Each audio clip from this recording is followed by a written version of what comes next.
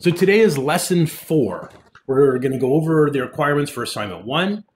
We're going to talk about client and server-side input validation to make sure we don't get garbage from our input forms. And then the last part of class, we're going to introduce Git and GitHub, and we're going to spend some time working with those because we're going to be using Git and GitHub to submit all of your assignments moving forward from now until basically you're done here at Georgian, and probably a lot of your other some of your other instructors probably going to have you use Git as well. Morning, Jake. Welcome. So let's go over assignment 1 first. You can find it in the assignments tab.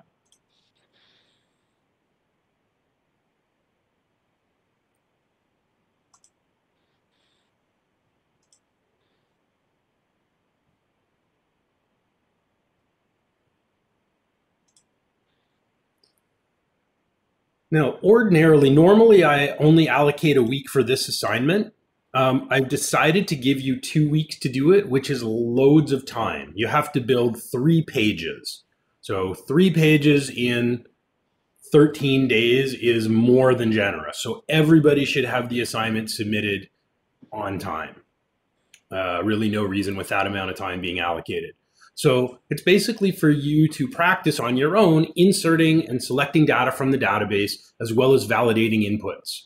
And the assignment counts for 15% of your overall grade. It will be due in 2 weeks on Tuesday before our class on Wednesday, the 24th. You have to submit 2 things on Blackboard. Morning, Nafise. You're going to give me a link to your GitHub repository. That has to be private, and you can invite me. I will show you how to do all this today. And you also have to give me a link to the pages on AWS. You're basically going to submit to me 2 links. Now, I just finished marking this assignment in my other section, and many students either only gave me the GitHub link or they only gave me the AWS server link. You must submit both, okay? When you invite me to a GitHub project, GitHub sends me an email, but it doesn't tie it to your student record. GitHub doesn't know who you are as a student. So that's why you need both links submitted on Blackboard. So you're not going to upload any files or code to Blackboard. You're just going to give me 2 links, one on AWS and one from github.com. This is an independent assignment. Okay, you can't do the work with someone else and give me 2 versions of the same project. I actually spent part of my morning dealing with this in my other section already, where 2 students who actually live together gave me the same exact assignment. And I spent part of my morning creating academic misconduct forms, which is not a very good use of my time. Okay? So you have to do your own project. It can't be the same as someone else's. If your project looks like it may not have been your own work, we will sit down for a meeting and you'll have to explain to me that it is your own work. All of my files that we've been doing in class for our PHP gaming site, they are on GitHub, and you can reference those, but they're there for you to look at. I know, so many pets. My files are there for you to look at. You can't just download the code, change the words, and give it back to me and ask me to give you a mark. Okay, it's there for a reference only. I've also built a sample application, and if there's screenshots in this document, I'll show it to you. Please note, because one student, my other section, didn't pay attention to this instruction. You can't build what's in the screenshot. It's just for demonstration purposes. You have to build something else. Okay, so you can't just replicate the screenshots that I'm going to go over in a minute. Lastly, I had to add this semester because it was never a problem before. One of the other classes, many students, after they submitted their work, after the due date, they then went to GitHub and modified their code. Once you submit it, you can't make any changes to your project until after it's marked. Okay, because in effect, you're getting more time if you do more work on the project after the submission deadline. So if you modify your code after it's been submitted, it's going to be an academic misconduct. That's just out of fairness, so everyone has the same amount of time to work on it. So you are going to build, yes, Colton, you can make as many changes as you like to it, But GitHub, and I'm going to show you this, it timestamps all of your changes. So you can make however many changes you like, but you can't make changes past Tuesday, the 23rd at 5 o'clock. So you're going to build a mini 3-page website. You can build anything you like. I've given you some examples here, but you can build something else, anything that interests you. If you like to cook, make a little recipe tracker. If you're working out regularly, make an exercise log. I don't care what it is, as long as it's not the same as my sample. Okay. If you're stuck, I know for some students, this is a challenge. When you're tasked to build your own project, I prefer this method rather than saying everyone build the same thing. If you're stuck for ideas, please email me and I'm happy to help you come up with a project idea that you're happy with. Okay, it's not meant to be torture coming up with a project idea. So if you need help and you want someone to kick around some ideas with, by all means, I'm happy to make some other suggestions besides what's here. So you can't submit the PHP gaming site because we're doing that together, and you can't submit my sample, which I will show you. So in your project, you're going to need to create 2 tables in your database. You guys are taking the database course with Mazir. By now, you should know how to create tables in MySQL. You're going to build a form like we've built in our PHP gaming site. We're going to do another example together in class today. And the form has to include a drop-down list, and I'll explain why. You'll need to write code that we're going to do today to validate the user input. So for example, a user can't submit a blank form, or they can't submit text data in a field where you want a number. You need to validate that. If the form inputs are good, you're going to save a new record to the database. And then in your last page, it's going to be basically what you did in Lab 1. You're going to query the database and output the data in an HTML table, just like you did with your relatives in Lab 1, which most people did successfully. Yes, Felix, you can use JavaScript. You don't really need to use JavaScript. You can validate with HTML5 in your form and PHP on your save page. And we're going to do this today. And we'll look at why we need both. So you can use JavaScript, but it's not really necessary. In fact, using JavaScript for validation is probably more work. That's kind of the old way we had to validate forms. It was a lot of work. Okay, so you should add comments in your code. You don't have to do it on every line, but at least every section of code, you should put in a comment. This is what I'm doing here. You'll have 2 tables in the database. One that saves inputs from your form, and the other one that's used to populate your drop-down list. And again, we'll look at a sample in a minute, so this will be a little more clear. So your form has to have inputs for each field in the database. So if there's 8 fields in your database table, you'll have 8 inputs on your form. And you need at least one drop-down list that's populated from the other table in your database. And then you're going to use HTML5 or JavaScript if you want to, Felix, to validate the inputs. That's the first page, is your form. Your second page is your save page. It accepts the form post, verifies all the values, tells the user if they've missed anything or entered any invalid data. And if everything's correct, it's going to save the data to the database. And then your third page is what's going to look like Lab 1. It's just going to select all the data from that table and display it in an HTML table of rows and columns. You're going to upload all your work to AWS so that it runs live on the internet. You're going to publish it. And you're also going to upload all your code to a private GitHub repository. Private so nobody else can see your work, only you and me. So you have to invite me. Here's my GitHub username, IFOTN. It's short for in front of the net, which is my company name. So you need to add me as a collaborator. That way I will have access to see your code. And you need to make a minimum of 4 commits. So a commit is GitHub speak for a version. So you're not just going to upload the code when you're finished. you should be actively uploading your code as you're working on the assignment, and each version should have a descriptive name. And we'll go over this in class today. You're also going to build a README file that describes the application and links to the live website.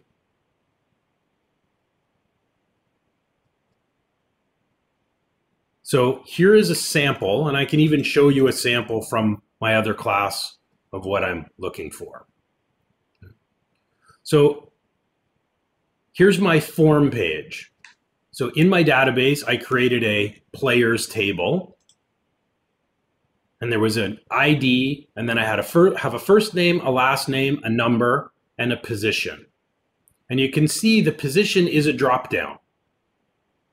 So not only do I have a players table, but I have a positions table, and the whole purpose of the positions table is just to fill this drop-down list. So when I'm adding a player, I can choose a position from a list rather than just typing in any position I want. So when I fill out the form properly, it should save to the database. So here's my save page. And then my third page is like Lab 1. It just displays a list of all of the records in the players table. So you can't build a players and positions website. This is a sample only. Okay, so I had a student who built an exact copy of this. I made them do it again with a marks deduction because they didn't read the instructions. So sample only. You have to build something else that works in a similar way to this. Now, one of the students in the other section said, I don't quite understand, why do we need another table here? Why can't I just create a position dropdown and put in HTML the 4 positions? Most of the time when we have dropdown lists in web applications, the data lives in the database instead of being hard-coded into the drop-down list. Why is that? It would work to just put these positions in HTML, but why is it a better idea to have these come from a database instead? Right, because the data can change. So I'll show you a real-world example of this.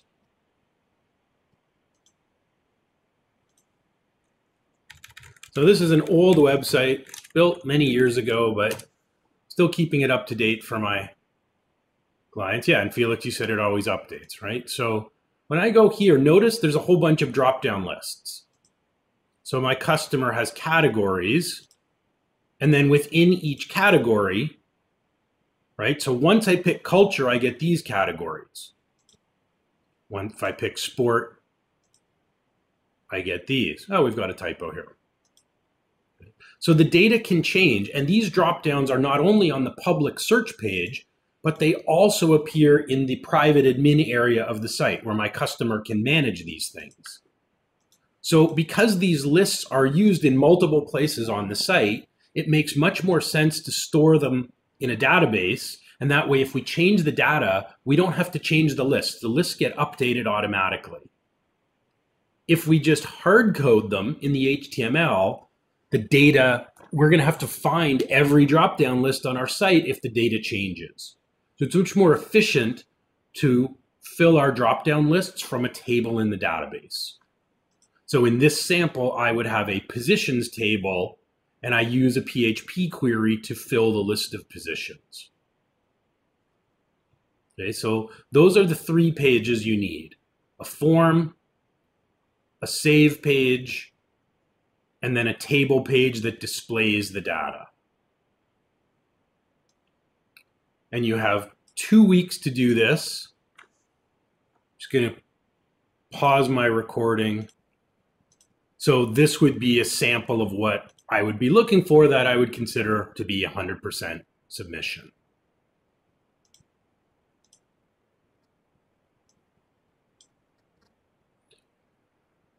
Questions? Anything? It's marked. Sorry, good question, Felix. So the marks are here. The rubric is here. Sorry, I didn't show you this. So it's out of 30.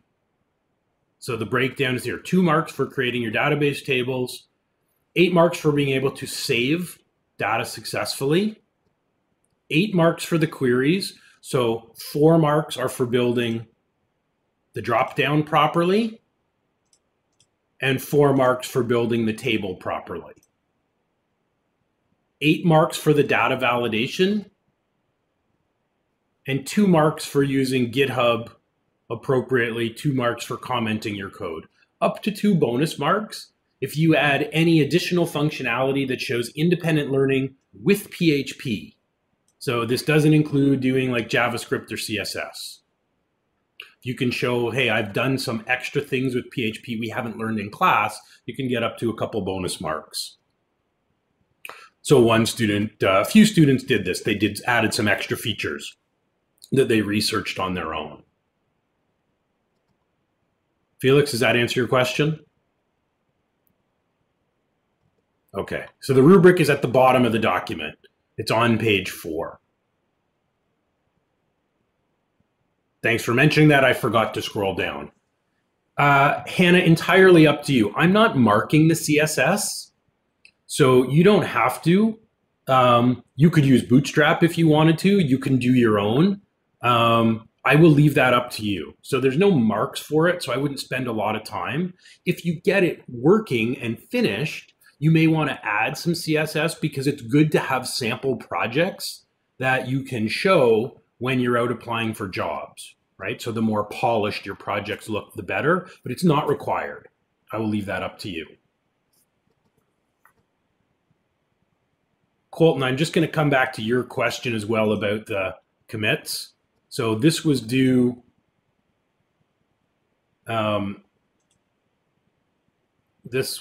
Monday. So GitHub timestamps it, right? So this student, their last commit was, well, it was 11 minutes after the deadline, which is not a crisis, I would say. So I can see, so they clearly worked on it over a number of days. They started on the 7th. They spent several hours working on it, and then they finished it off the next day by doing a little more work. So GitHub timestamps. So there shouldn't be commits made after the 23rd at 5 o'clock, but you can make other updates before then. So on Blackboard, when you go to submit,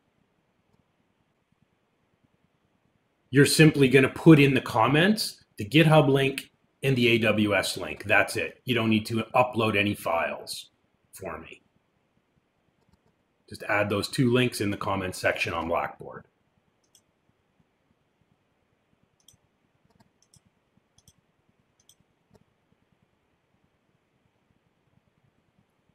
Does anybody else have any other questions about the assignment?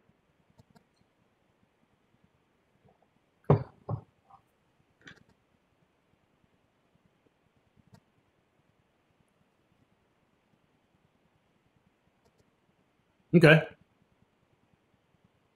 If something else comes up to you during class, that's fine. If you start working on it, you have a question, send me an email. Okay, thanks. But I'm going to recommend start soon. It's not that big of an assignment, but if you leave it until the very end, it gets pretty late to get help. So the sooner you start, the more time you have to email me or book an office hours appointment for help.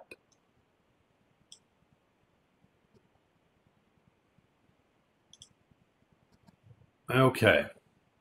So we want to talk about input validation. Let's open up and launch our PHP gaming site. So I'm going to connect to the VPN as usual. I'm going to go to XAMPP. I'm going to start my Apache web server.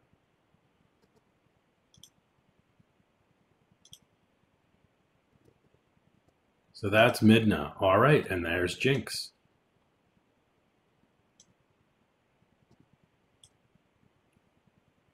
That is Quakers. Whose pet is Quakers? And there's Tara the poodle. So we've got Stella, awesome dog name. Stella and Charlie.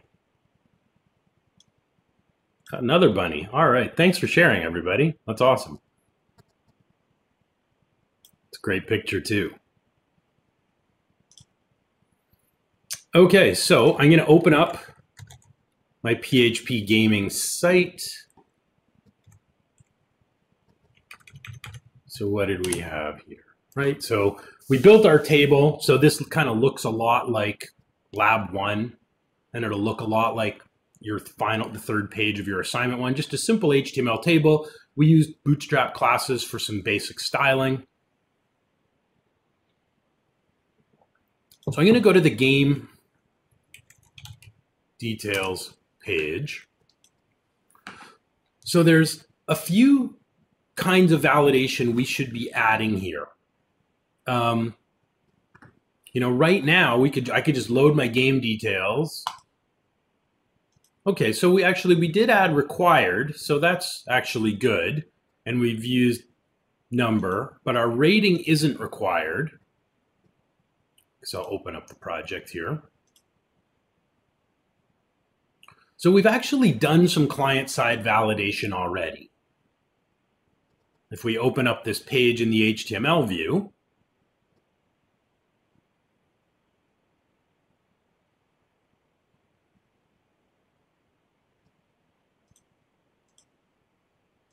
oops, guess I should open up the right project.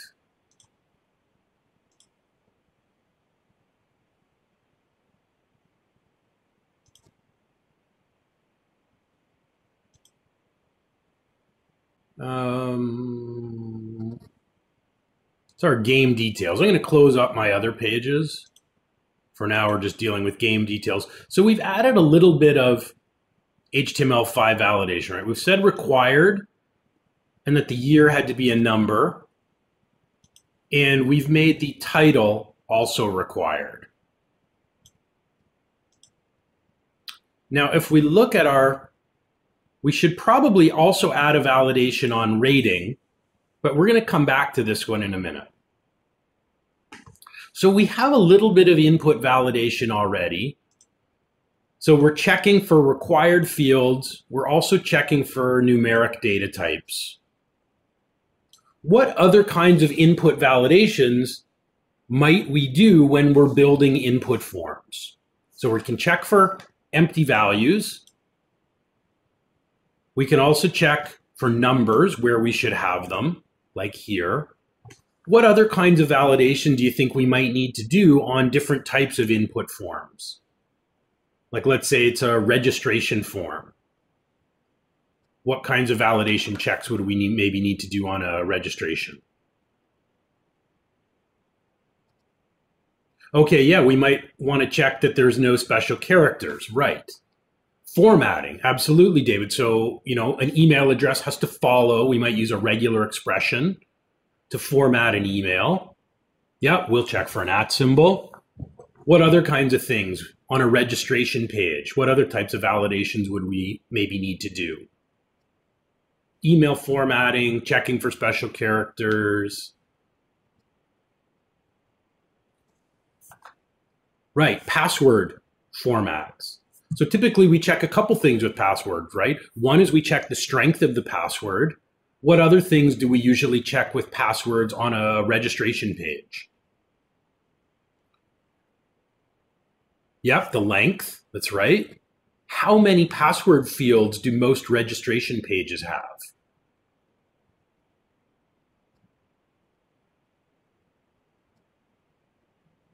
Yeah, Jake, that's right. Yeah, David, that's right. We typically have 2. Why do we have 2? Right, because we want users to enter their password twice. So all of those forms are going to have, that's right, Eric, we're going to have some kind of password validation that checks that each password needs to be the same, right? So building the forms, our forms isn't very hard, but it's also part of our responsibility to make sure that we try to prevent bad data, garbage data, invalid data in the forms. So we need to add as much validation as we can to ensure we're getting good and the data we need in the right format from our users. It's not enough just to build the form so people can type stuff.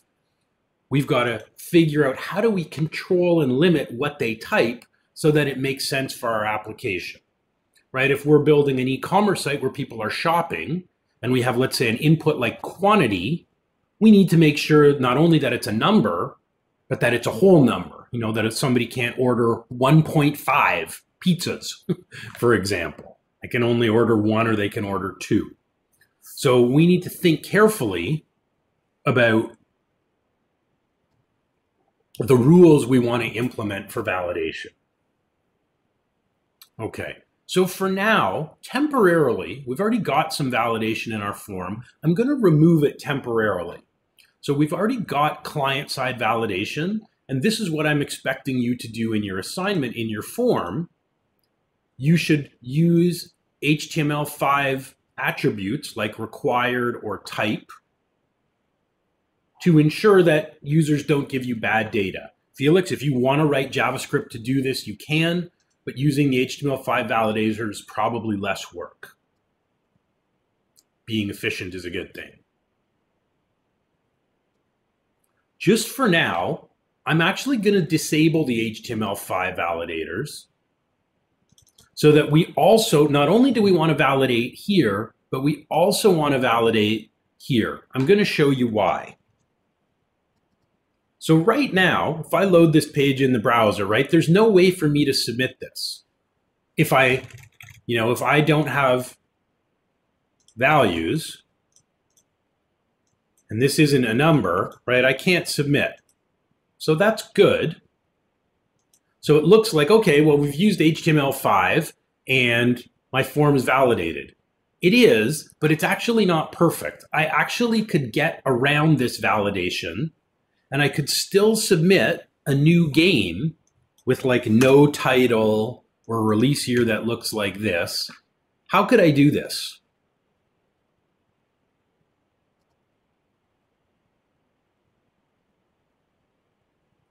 How could I send invalid data to our save game page?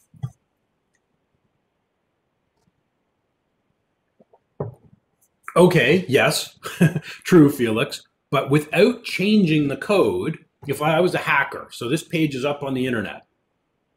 In fact, it is up on the internet, right? I could load it from AWS. I think I've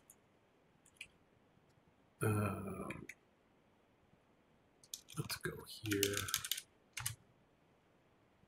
So if I go to my PHP gaming, right, it's actually online.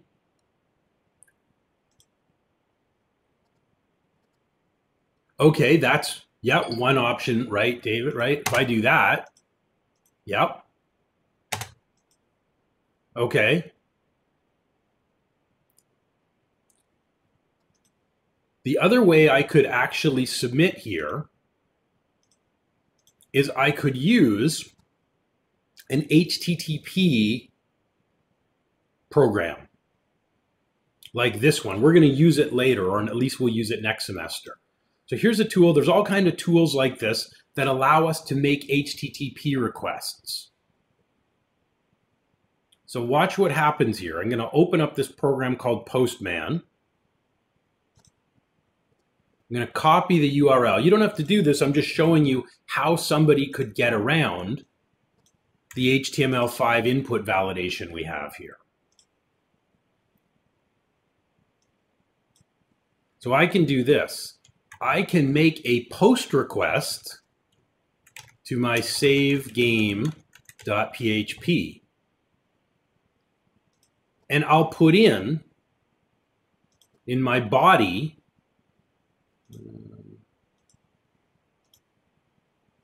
in the name, yeah, I'll just put in blank spaces. So I can use this tool and I can send a request directly to my save page without ever actually loading the form. So let's see what happens. So I send it, it gives me an okay response, and it says, game saved.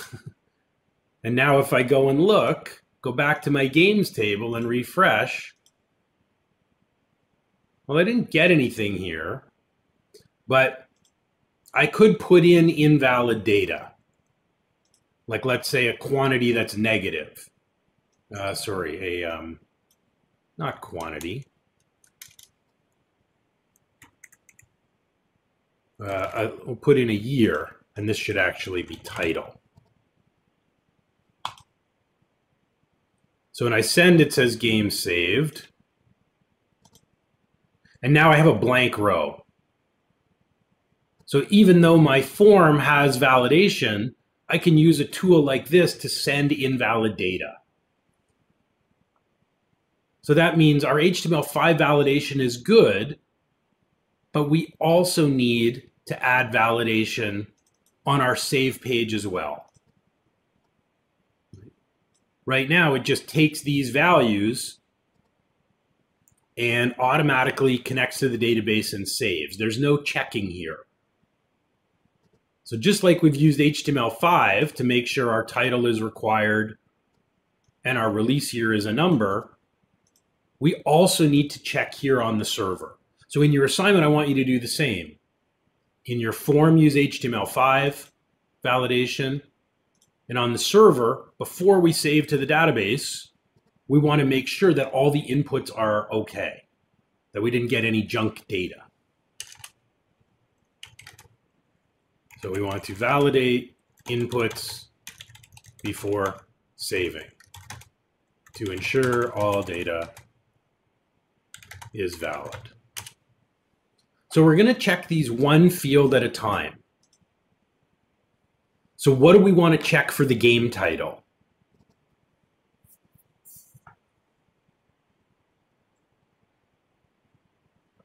We've already done it in the form, but we want to do another check here on our save page. David's kind of hinted at it already. Right, we want to make sure that the title isn't empty. So we can do this. We'll say if, and I'll use the exclamation mark, means not. So if not empty, the PHP has a built-in function called empty. Sorry, it should be if, I apologize. If empty. So if our title value is empty, what should we do?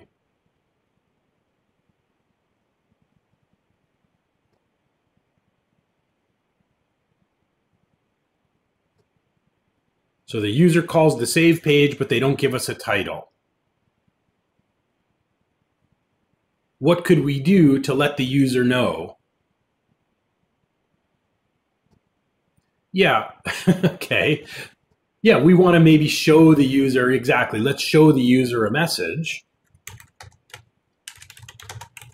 We'll say title is required, and maybe we'll just print out a line break. Yep.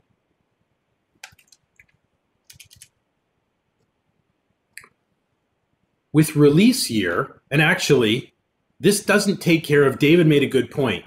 If the title is a space or series of spaces, we're going to have a problem.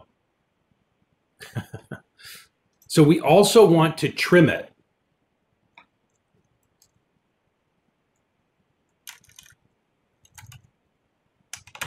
So we're going to use trim as well. So we're going to use trim to remove leading and trailing spaces. So if we take out any spaces at the beginning or end of the title, and then it's empty, we're going to print a message.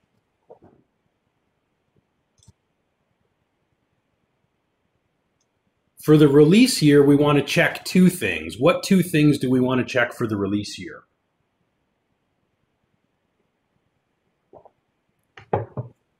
Right? So again, we'll check that it's not empty. So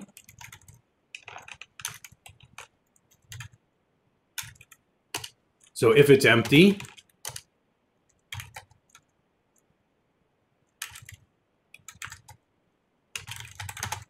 we'll print another message, right? Hey, you gotta give us a year, right? And if it's not empty, yeah, we're not actually asking for a date, Felix, but we're just asking for a year, right, on our form. It's not a date field, it's just a number.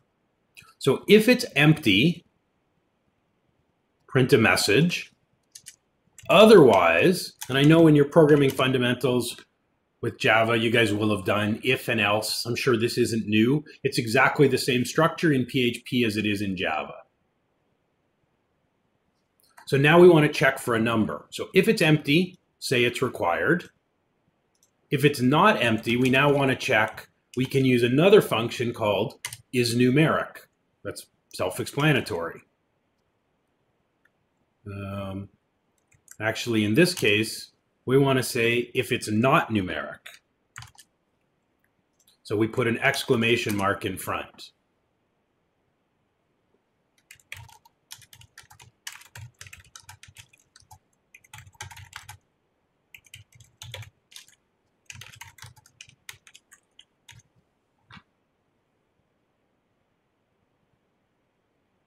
Okay, so let's try this out.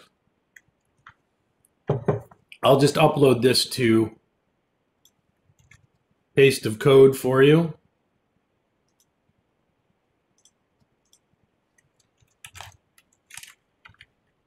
case anybody needs it, I'll put the link in the chat.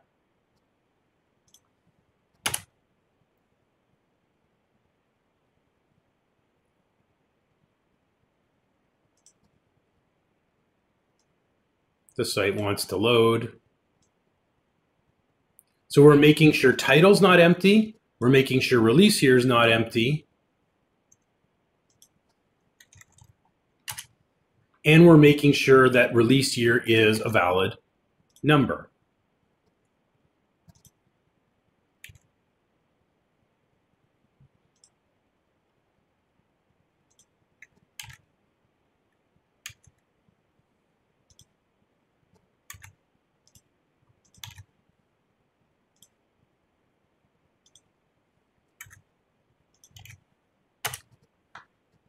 So here's our validation.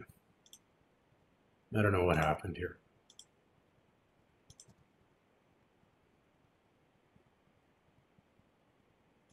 Now, in order to test this out, I'm going to modify the game details. We're going to temporarily disable the HTML5 validators. We're just going to take them out so we can check our PHP validation.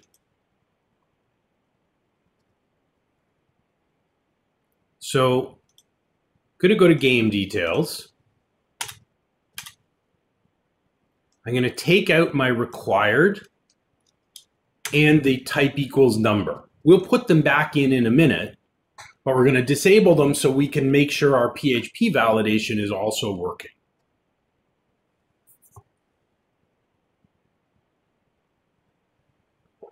So I've taken out required in the title, I've taken out required in release year, and I've taken out the type equals number. So there's now no validation on the form. I'm going to reload, and I'm going to leave my form blank and click Save. Now, this is good. It says title is required. It says release year is required. But it also says game saved. So let's go and look at the games. So now it's created this. How come? Why? My page tells me, gives me validation errors, but it still says game saved.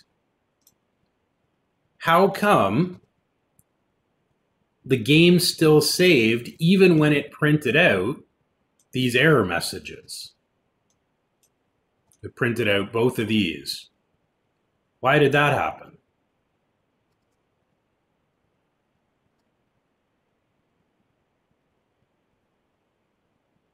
Shouldn't we only save if there are no errors?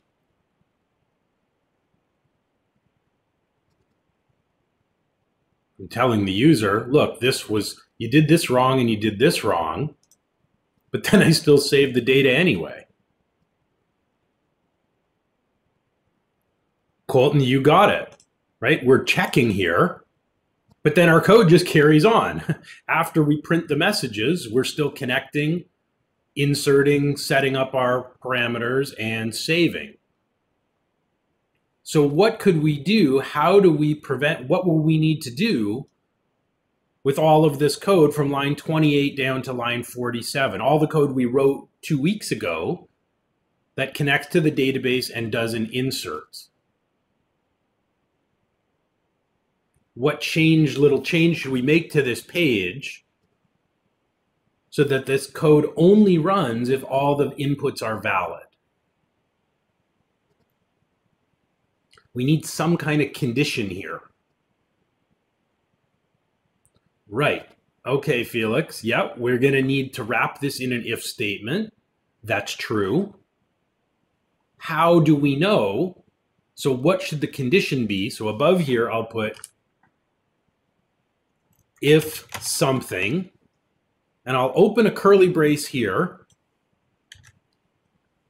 And then I'm going to move all of this code from my connection all the way down here.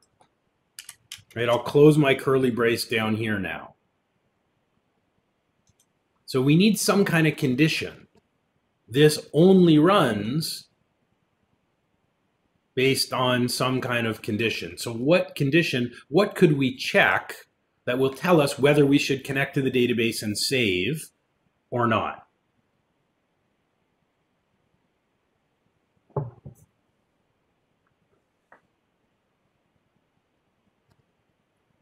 How do we know if anything is wrong?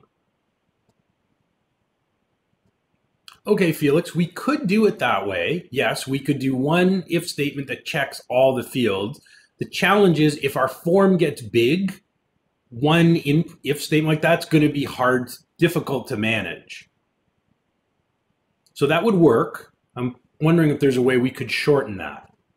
It's not wrong. I think there may be a more efficient way. I'll give you a clue.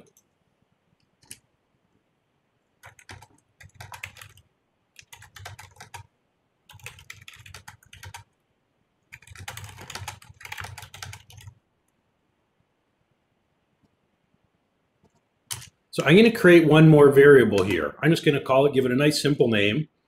I'm going to call it OK, and I'll give it an initial value of true.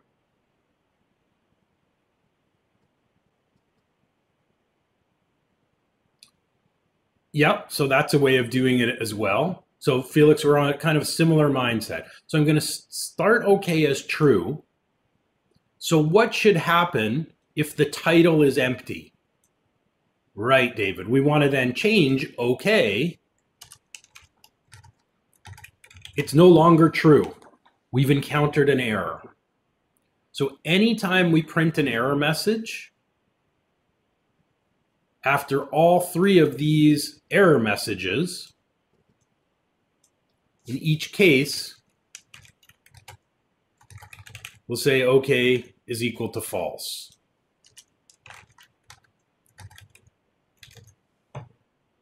So one or more errors, we don't care. As long as there's been at least one error, anytime an error happens with the user input, we're going to set it to false.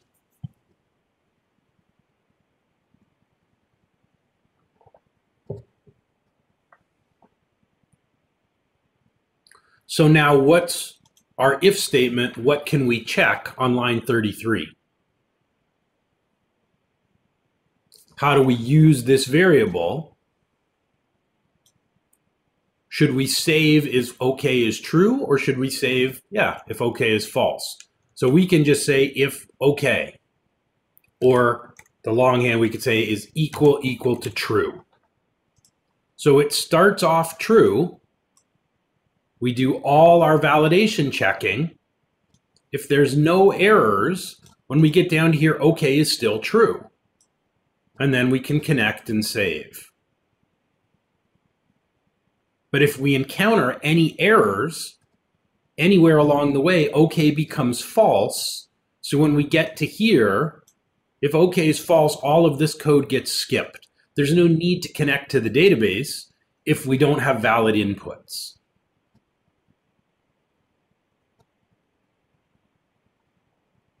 So I'm going to try this out now, and then I'll upload the code. We're almost due for a break. So we're now saving if we don't encounter any errors in our validation. So I'm going to go back to my form. Again, I'm going to leave things blank, or maybe I'll even put in a ABC and release year.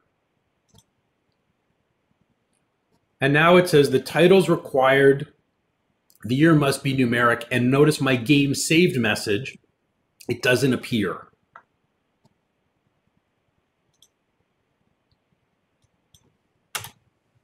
If I put in a title, but leave year blank, I only get the error message about the year. If I put in a year, I get no validation errors. I now get a game saved message. So this is the behavior that we're looking for. We're checking each field. We're showing a descriptive message. We want to tell the user what they did wrong, very specifically. And only if they've given us all valid data are we going to allow them to save. So if I refresh, my sum game is here, but all my other attempts, they don't get saved.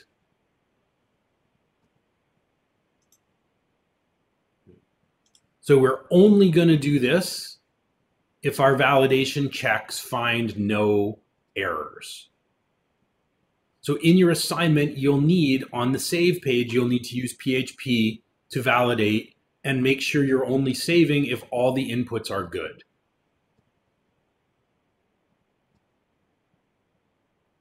Now that this is working, I'm going to put back, I'll just undo in my form. I want both validators though. I want to use HTML5 in my form, and I also want to use PHP validation on my save page. So now there's no way for someone to save games if there's no title and no numeric release year. They're going to be blocked from doing that.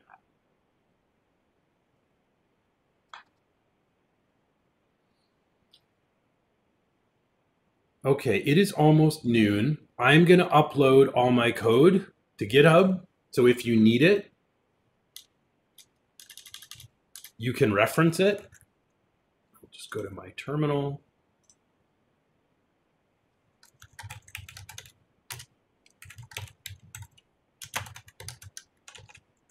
So it's lesson 4.1, input validation.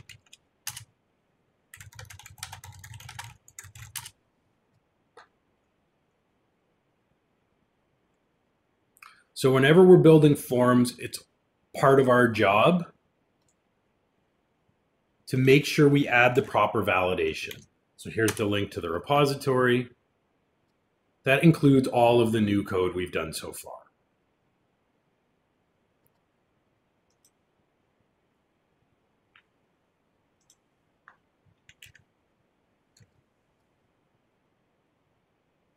It is noon, so I'm going to stop the recording here and let's take a 10-minute break, and we'll come back at 10 minutes.